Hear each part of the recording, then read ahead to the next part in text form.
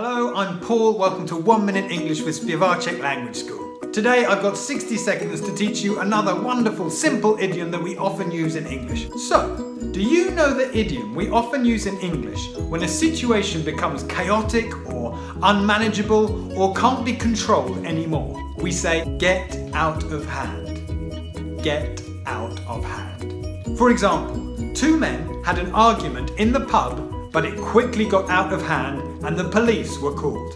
Or, the students were behaving so badly in the classroom that the situation got out of hand and the teacher had to ask for help from the principal.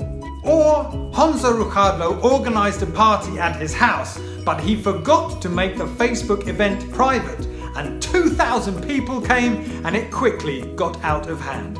Can you make an example sentence using the idiom get out of hand? Please let me know in the comments below, and I'll see you next time.